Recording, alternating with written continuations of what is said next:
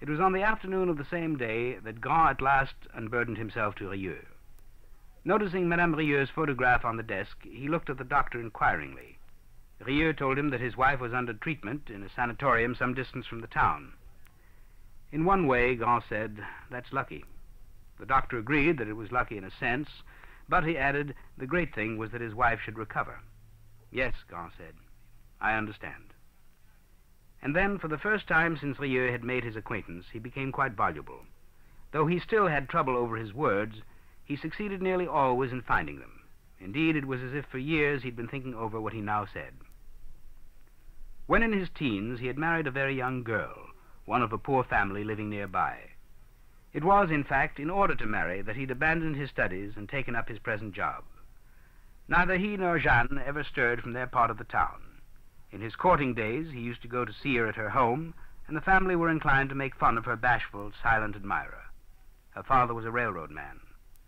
When off duty, he spent most of the time seated in a corner beside the window, gazing meditatively at the passers-by, his enormous hands splayed out on his thighs.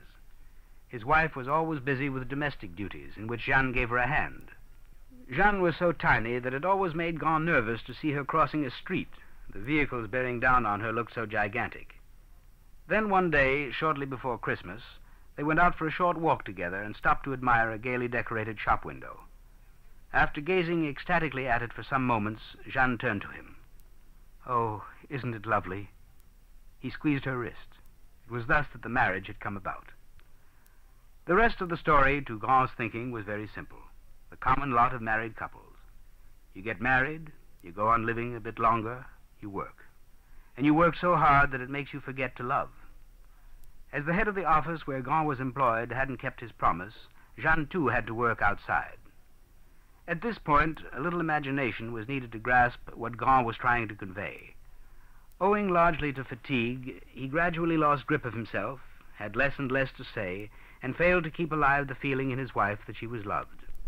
An overworked husband, poverty, the gradual loss of hope in a better future, silent evenings at home. What chance had any passion of surviving such conditions? Probably Jeanne had suffered, and yet she'd stayed. Of course, one may often suffer a long time without knowing it. Thus years went by. Then one day she left him. Naturally, she hadn't gone alone. "I was very fond of you, but now I'm so tired. I'm not happy to go, but one needn't be happy to make another start." That, more or less, was what she'd said in her letter. Grand, too, had suffered, and he, too, might, as Rieux pointed out, have made a fresh start. But no, he had lost faith. Only he couldn't stop thinking about her. What he'd have liked to do was to write her a letter justifying himself. "But it's not easy," he told Rieux. "I've been thinking it over for years. While we loved each other, we didn't need words to make ourselves understood. But people don't love forever. A time came when I should have found the words to keep her with me, only I couldn't." Grand produced from his pocket something that looked like a check duster and blew his nose noisily. Then he wiped his mustache. Rieux gazed at him in silence. "Forgive me, Doctor," Grand added hastily, "but how shall I put it? I feel you're to be trusted. That's why I can talk to you about these things. And then, you see, I get all worked up." Obviously, Grand's thoughts were leagues away from the plague. That evening, Rieux sent a telegram to his wife telling her that the town was closed, that she must go on taking great care of herself, and that she was in his thoughts. One evening, when he was leaving the hospital, it was about 3 weeks after the closing of the gates, Rieux found a young man waiting for him in the street. "You remember me, don't you?" Rieux believed he did, but couldn't quite place him. "I called on you just before this trouble started," the young man said, "for information about the living conditions in the Arab quarter. My name is Raymond Rambert." "Ah, yes, of course. Well, you've now the makings of a good story for your paper." Rambert, who gave the impression of being much less self-assured than he had seemed on the first occasion when they met, said it wasn't that he'd come about. He wanted to know if the doctor would kindly give him some help. "I must apologize," he continued, "but really I don't know a soul here, and the local representative of my paper is a complete dud." Rieux said he had to go to a dispensary in the center of town and suggested they should walk there together. Their way lay through the narrow streets of the Negro district. Evening was coming on, but the town, once so noisy at this hour, was strangely still. The only sounds were some bugle calls echoing through the air, still golden with the end of daylight. The army, anyhow, was making a show of carrying on as usual. Meanwhile, as they walked down the steep little streets flanked by blue, mauve, and saffron-yellow walls, Rambert talked incessantly, as if his nerves were out of hand. He had left his wife in Paris, he said. Well, she wasn't actually his wife, but it came to the same thing. The moment the town was put into quarantine, he had sent her a wire. His impression then was that this state of things was quite temporary, and all he tried to do was to get a letter through to her. But the post office officials had vetoed this, his colleagues of the local press said they could do nothing for him, and a clerk in the prefect's office had laughed in his face. It was only after waiting in line for a couple of hours that he had managed to get a telegram accepted. All goes well. Hope to see you soon. But next morning, when he woke up, it had dawned on him that after all there was absolutely no knowing how long this business was going to last. So he decided to leave the town at once. Being able, thanks to his professional status, to pull some strings, he had secured an interview with a high official in the prefect's office. He had explained that his presence in Oran was purely accidental, that he had no connection with the town and no reasons for staying in it. That being so, he surely was entitled to leave, even if once outside the town he had to undergo a spell of quarantine. The official told him he quite appreciated his position, but no exceptions could be made. He would, however, see if anything could be done, though he could hold out little hope of a quick decision, as the authorities were taking a very serious view of the situation. "But confound it," Rambert exclaimed, "I don't belong here." "Quite so. Anyhow, let's hope the epidemic will soon be over." Finally, he had tried to console Rambert by pointing out that, as a journalist, he had an excellent subject to his hand in Oran. Indeed, when one came to think of it, no event, however disagreeable in some ways, but had its bright side. Whereat Rambert had shrugged his shoulders petulantly and walked out. Rieux and Rambert had come to the center of the town. "It's so damn silly, Doctor, isn't it? The truth is, I wasn't brought into the world to write newspaper articles, but it's quite likely I was brought into the world to live with a woman. That's reasonable enough, isn't it?" Rieux replied cautiously that there might be something in what he said. The central boulevards were not so crowded as usual. The few people about were hurrying to distant homes. Not a smile was to be seen on any face. Rieux guessed that this was a result of the latest Hansduck announcement. After 24 hours, our townspeople would begin to hope again. But on the days when they were announced, the statistics were too fresh in everybody's memory. "The truth," Rambert remarked abruptly, "is that she and I have been together only a short time, and we suit each other perfectly." When Rieux said nothing, he continued, "I can see I'm boring you. Sorry. All I wanted to know was whether you couldn't possibly give me a certificate stating that I haven't got this damned disease. It might make things easier, I think." Rieux nodded. A small boy had just run against his legs and fallen. He set him on his feet again.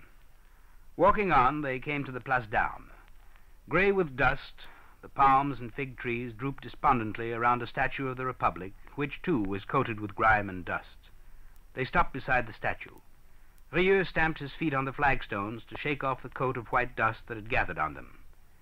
His hat pushed slightly back, his shirt collar gaping under a loosely knotted tie, his cheeks ill-shaven, the journalist had a sulky, stubborn look of a young man who feels himself deeply injured.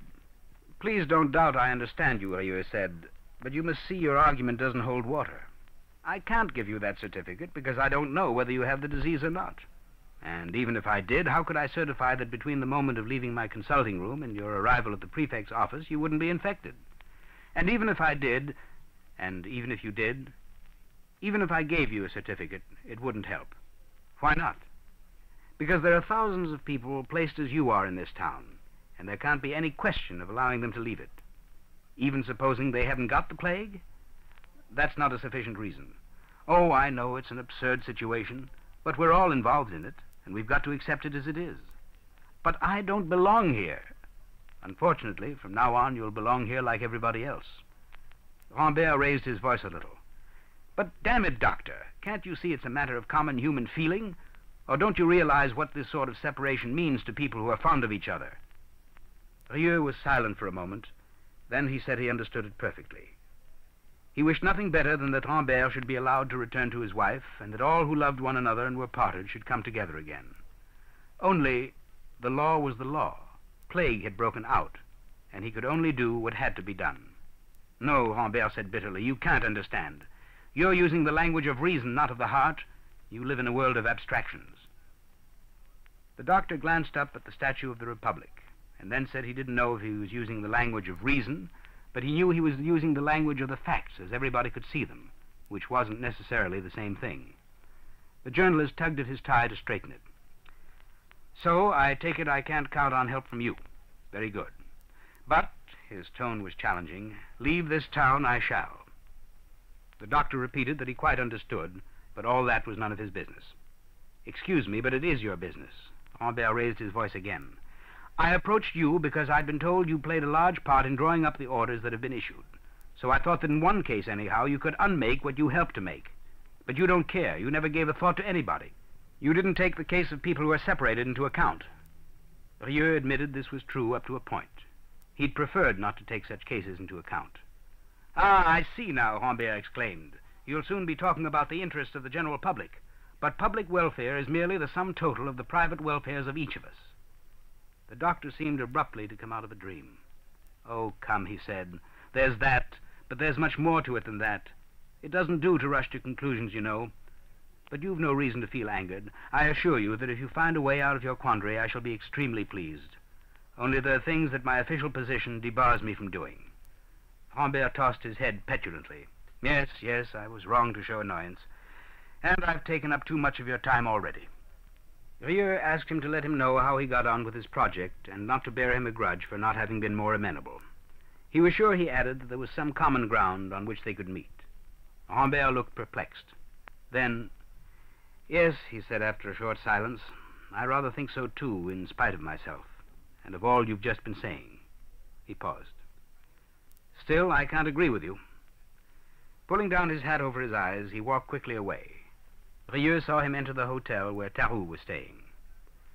After a moment, the doctor gave a slight nod, as if approving of some thought that had crossed his mind. Yes, the journalist was right in refusing to be balked of happiness.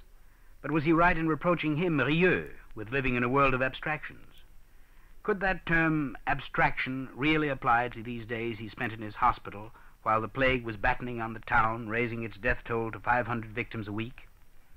Yes, an element of abstraction, of a divorce from reality, entered into such calamities. Still, when abstraction sets to killing you, you've got to get busy with it. And so much Rieux knew, that this wasn't the easiest course.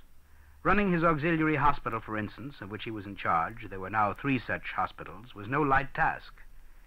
He'd had an anteroom leading into his surgery installed, equipped for dealing with patients on arrival. The floor had been excavated and replaced by a shallow lake of water and cryolic acid, in the center of which was a sort of island made of bricks. The patient was carried to the island, rapidly undressed, and his clothes dropped into the disinfectant water.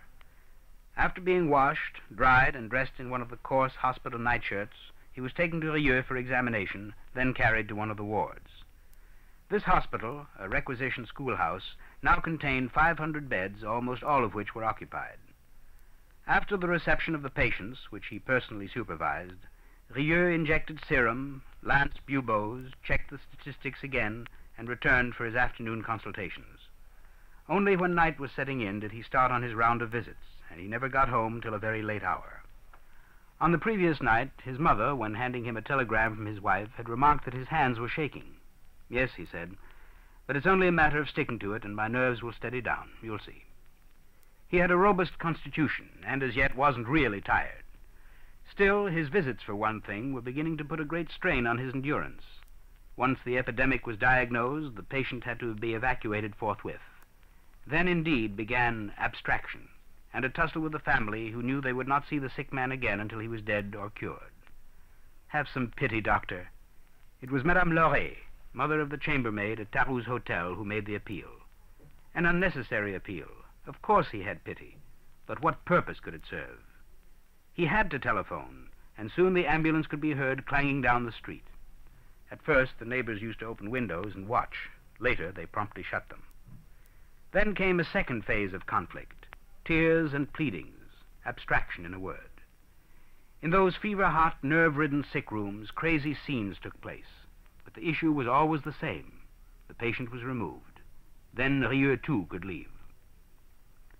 In the early days, he had merely telephoned, then rushed off to see other patients without waiting for the ambulance. But no sooner was he gone than the family locked and barred their doors, preferring contact with the plague to a parting whose issue they now knew only too well. There followed objurgations, screams, batterings on the door, action by the police, and later armed force. The patient was taken by storm. Thus, during the first few weeks, Rieux was compelled to stay with the patient till the ambulance came. Later, when each doctor was accompanied by a volunteer police officer, Rieux could hurry away to the next patient. But to begin with, every evening was like that evening when he was called in for Madame Lauret's daughter. He was shown into a small apartment decorated with fans and artificial flowers. The mother greeted him with a faltering smile. "Oh, I do hope it's not the fever everyone's talking about." Lifting the coverlet and chemise, he gazed in silence at the red blotches on the girl's thighs and stomach, the swollen ganglia. After one glance, the mother broke into shrill, uncontrollable cries of grief. And every evening mothers wailed thus, with a distraught abstraction, as their eyes fell on those fatal stigmata on limbs and bellies. Every evening hands gripped Rieux's arms. There was a rush of useless words, promises, and tears. Every evening the nearing tocsin of the ambulance provoked scenes as vain as every form of grief. Rieux had nothing to look forward to but a long sequence of such scenes, renewed again and again. Yes, plague, like abstraction, was monotonous. Perhaps only one factor changed, and that was Rieux himself. Standing at the foot of the Statue of the Republic that evening, he felt it. All he was conscious of was a bleak indifference steadily gaining on him as he gazed at the door of the hotel Rambert had just entered. After these wearing weeks, after all those nightfalls when the townsfolk poured into the streets to roam them aimlessly, Rieux had learned that he need no longer steel himself against pity. One grows out of pity when it's useless. And in this feeling that his heart had slowly closed on itself, the doctor found a solace, his only solace, for the almost unendurable burden of his days. This, he knew, would make his task easier, and therefore he was glad of it. When he came home at 2 a.m, and his mother was shocked at the blank look he gave her, she was deploring precisely the sole alleviation Rieux could then experience. To fight abstraction, you must have something of it in your own makeup. But how could Rambert be expected to grasp that? Abstraction, for him, was all that stood in the way of his happiness. Indeed, Rieux had to admit the journalist was right, in one sense. But he knew, too, that abstraction sometimes proves itself stronger than happiness, and then, if only then, it has to be taken into account. And this was what was going to happen to Rambert, as the doctor was to learn when, much later, Rambert told him more about himself. Thus he was enabled to follow, and on a different plane, the dreary struggle in progress between each man's happiness and the abstractions of the plague, which constituted the whole life of our town over a long period of time. But where some saw abstraction, others saw the truth. The first month of the plague ended gloomily, with a violent recrudescence of the epidemic, and a dramatic sermon preached by Father Panelou, the Jesuit priest who had given an arm to old Michel when he was tottering home at the start of his illness. Father Panelou had already made his mark with frequent contributions to the Oran Geographical Society. These dealt chiefly with ancient inscriptions, on which he was an authority. But he had also reached a wider, non-specialist public with a series of lectures on present-day individualism. In these, he had shown himself a stalwart champion of Christian doctrine at its most precise and purest, equally remote from modern laxity and the obscurantism of the past. On these occasions, he had not shrunk from trouncing his hearers with some vigorous home truths, hence his local celebrity. Toward the end of the month, the ecclesiastical authorities in our town resolved to do battle against the plague with the weapons appropriate to them, and organized a week of prayer. These manifestations of public piety would be concluded on Sunday by a high mass celebrated under the auspices of St. Roch, the plague-stricken saint, and Father Panelou was asked to preach the sermon. For a fortnight, he desisted from the research work on St. Augustine and the African Church that had won for him a high place in his order. A man of passionate, fiery temperament, he flung himself wholeheartedly into the task assigned him. The sermon was a topic of conversation long before it was delivered, and in its way marks an important date in the history of the period.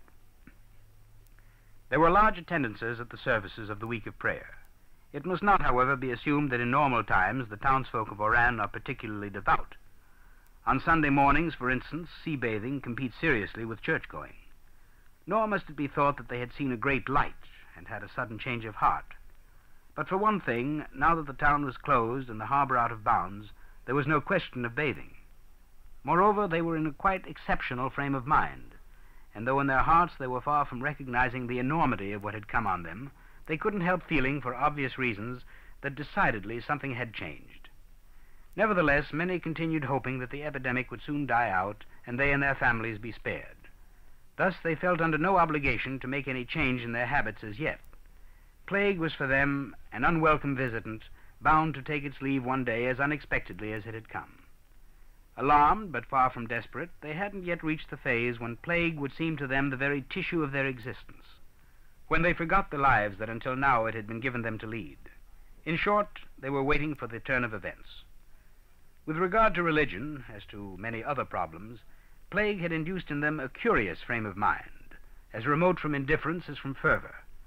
The best name to give it, perhaps, might be objectivity. Most of those who took part in the week of prayer would have echoed a remark made by one of the churchgoers in Dr. Rieux's hearing. Anyhow, it can't do any harm. Even Tarou, after recording in his notebook that in such cases the Chinese fall to playing tambourines before the genius of plague, observed that there was no means of telling whether, in practice, tambourines proved more efficacious than prophylactic measures. He merely added that, to decide the point, we should need first to ascertain if a genius of plague actually existed, and our ignorance on this point nullified any opinions we might form. In any case, the cathedral was practically always full of worshippers throughout the week of prayer. For the first 2 or 3 days, many stayed outside under the palms and pomegranate trees in the garden in front of the porch, and listened from a distance to the swelling tide of prayers and invocations whose backwash filled the neighboring streets. But once an example had been given, they began to enter the cathedral and join timidly in the responses. And on the Sunday of the sermon, a huge congregation filled the nave, overflowing onto the steps and precincts. The sky had clouded up on the previous day, and now it was raining heavily. Those in the open unfurled umbrellas. The air inside the cathedral was heavy with fumes of incense and the smell of wet clothes when Father Panlou stepped into the pulpit. He was a stockily built man of medium height. When he leaned on the edge of the pulpit, grasping the woodwork with his big hands, all one saw was a black, massive torso, and above it 2 rosy cheeks overhung by steel-rimmed spectacles. He had a powerful, rather emotional delivery which carried to a great distance, and when he launched at the congregation his opening phrase in clear, emphatic tones, "Calamity has come on you, my brethren, and, my brethren, you deserved it," there was a flutter that extended to the crowd massed in the rain outside the porch. In strict logic, what came next did not seem to follow from this dramatic opening. Only as the sermon proceeded did it become apparent to the congregation that, by a skillful oratorical device, Father Panlou had launched at them like a fisticuff the gist of his whole discourse. After launching on it, he went on at once to quote a text from Exodus relating to the plague of Egypt and said, "The first time this scourge appears in history, it was wielded to strike down the enemies of God. Pharaoh set himself up against the divine will, and the plague beat him to his knees. Thus, from the dawn of recorded history, the scourge of God has humbled the proud of heart and laid low those who harden themselves against him. Ponder this well, my friends, and fall on your knees." The downpour had increased in violence, and these words, striking through a silence intensified by the drumming of raindrops on the chancel windows, carried such conviction that after a momentary hesitation, some of the worshippers slipped forward from their seats onto their knees. Others felt it right to follow their example, and the movement gradually spread until presently everyone was kneeling, from end to end of the cathedral.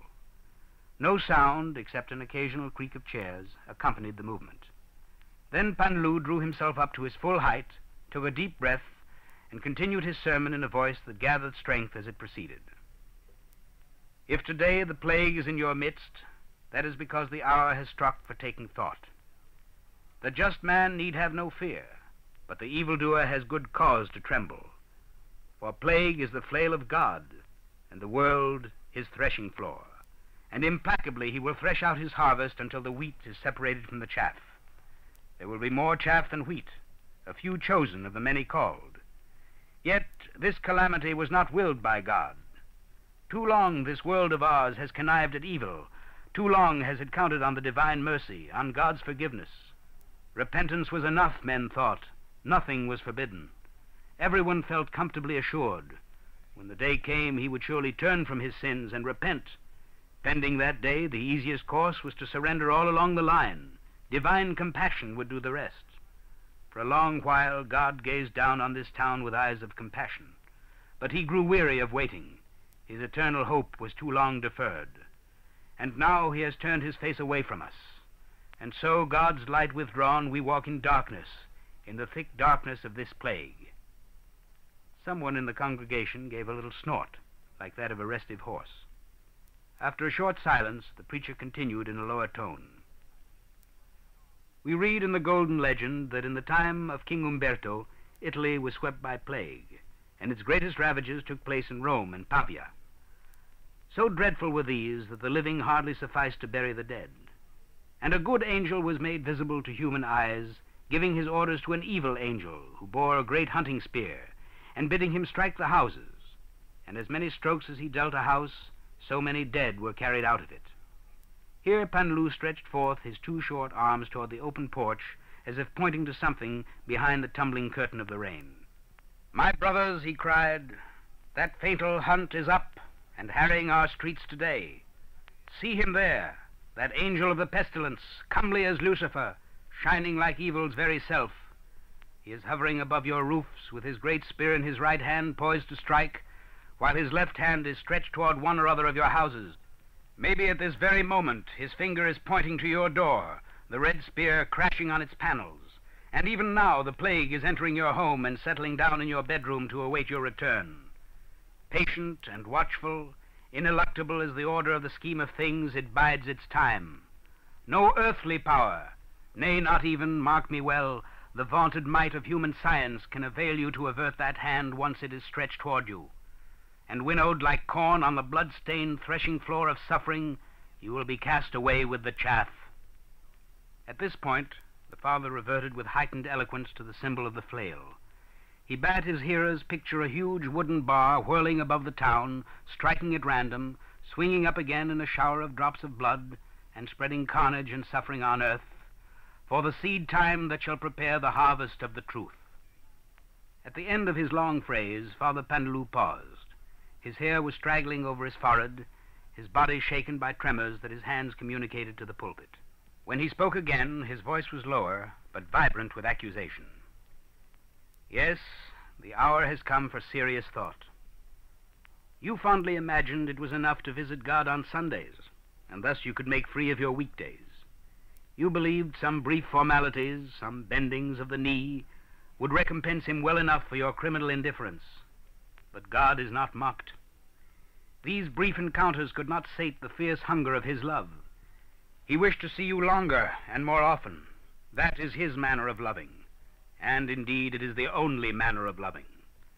And this is why, wearied of waiting for you to come to him, he loosed on you this visitation. As he has visited all the cities that offended against him since the dawn of history. Now you are learning your lesson, the lesson that was learned by Cain and his offspring, by the people of Sodom and Gomorrah, by Job and Pharaoh, by all that hardened their hearts against him. And like them, you have been beholding mankind and all creation with new eyes since the gates of this city closed on you and on the pestilence.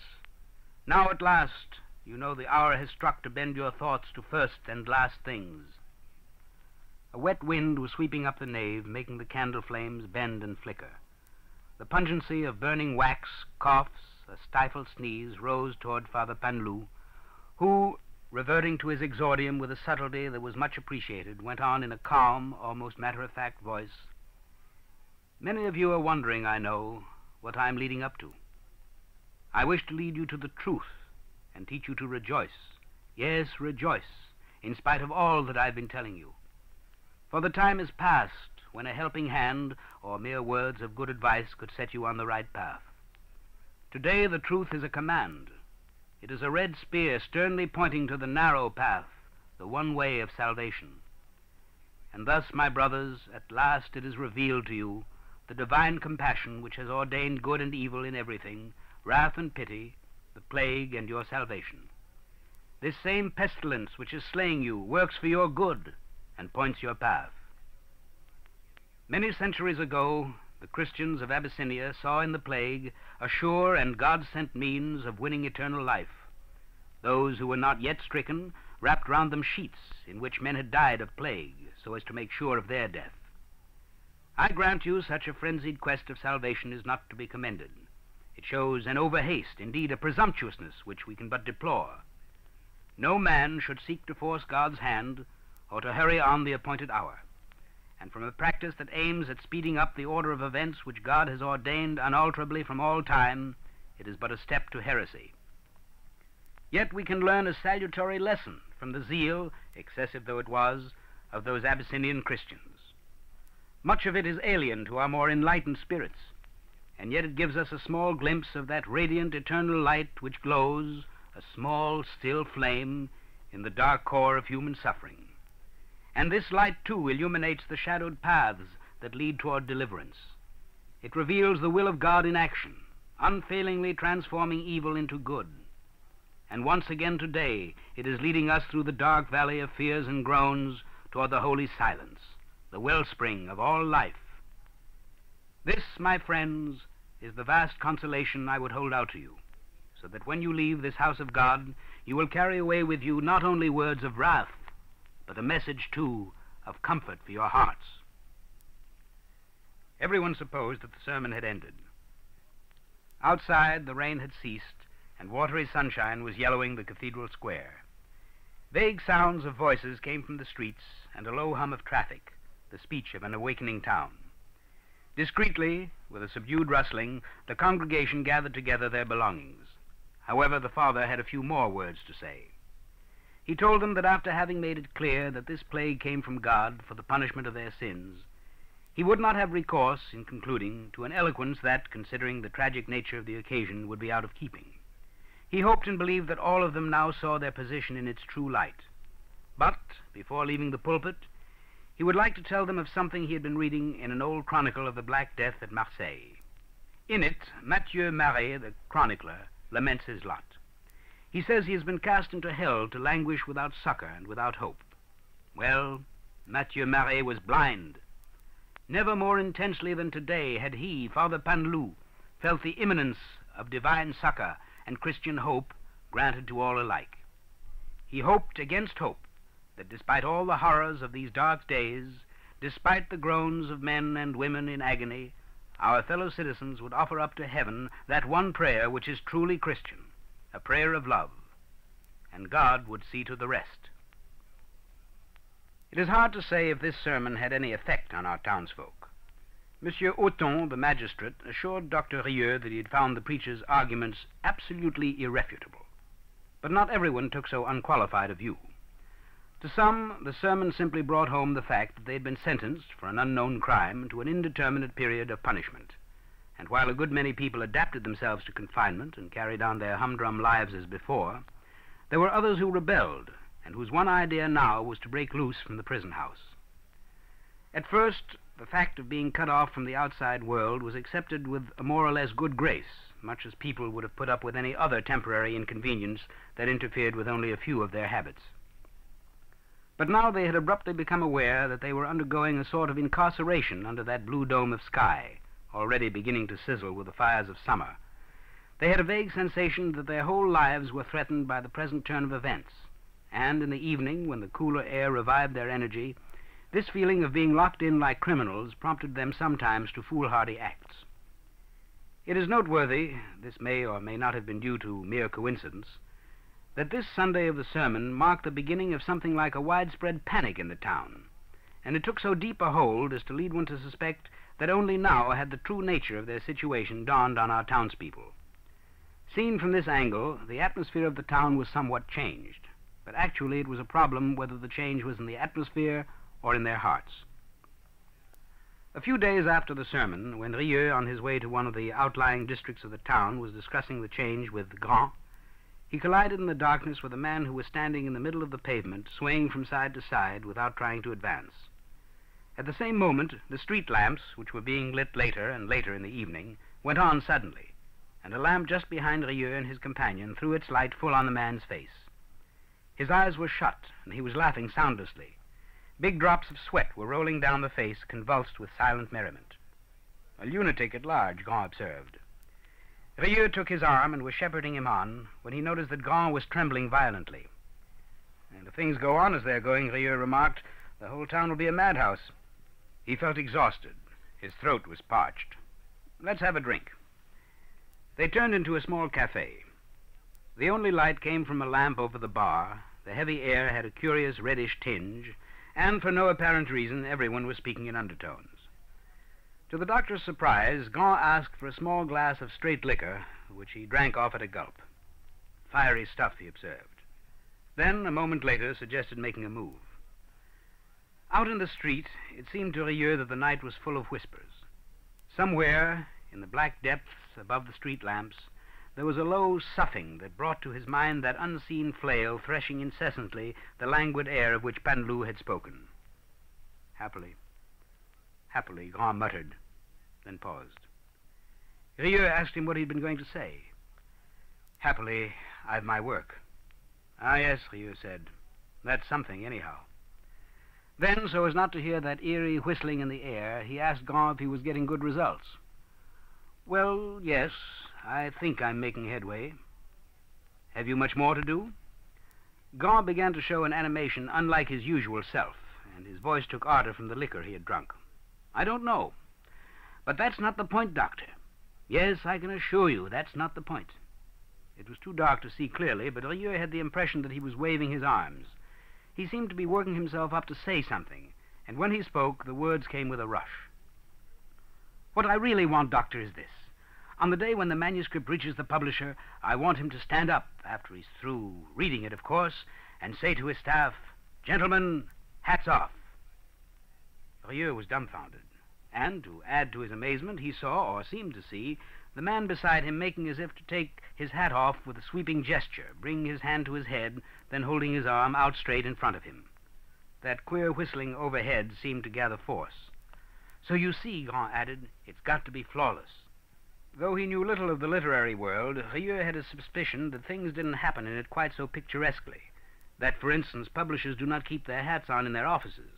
But, of course, one never can tell, and Rieux preferred to hold his peace. Try as he might to shut his ears to it, he still was listening to that eerie sound above, the whispering of the plague. They had reached the part of the town where Gaunt lived, and, as it was on a slight eminence, they felt the cool night breeze fanning their cheeks, and at the same time carrying away from them the noises of the town. Gaunt went on talking, but Rieux failed to follow all the worthy man was saying.